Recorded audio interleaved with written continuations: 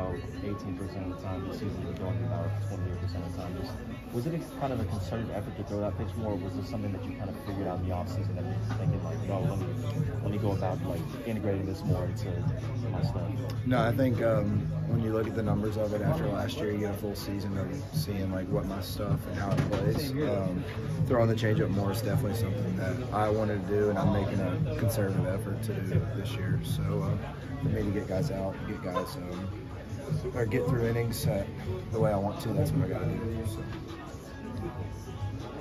Just in general, can you speak to sort of the battle of this young team?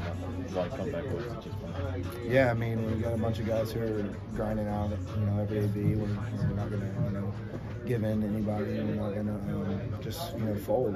We know how good we can be, and we know, what people say is what we believe. So we're just trying to have fun and not waste opportunity, and we fight for one another because we love one another, and we're fighting for another because we're all boys, and we're trying to just have fun and enjoy the game and do it the right way. A couple guys have mentioned the fun aspect of it. Can you sort of describe like how that helps? Is it just kind of keeping things free and easy, or where does that show itself? Yeah, I mean, I think just after the games, we're all in here, get a good win. We all have a good time together, and we all really mesh well, and I think, we're all blessed and we get to play kids' game for a living. So, when you start taking everything way too seriously, then that's when you start struggling. You start worrying about things that you don't have to worry about. So, keeping it light, keeping it fun, enjoying each other, and enjoying our time while we're able to play a game.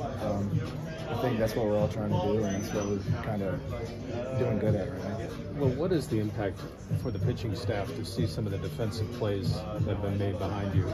Yeah, I mean, we're unbelievable defensively. We've got a bunch of good guys out there who know what they're doing, we know what they're trying to do, and we're just.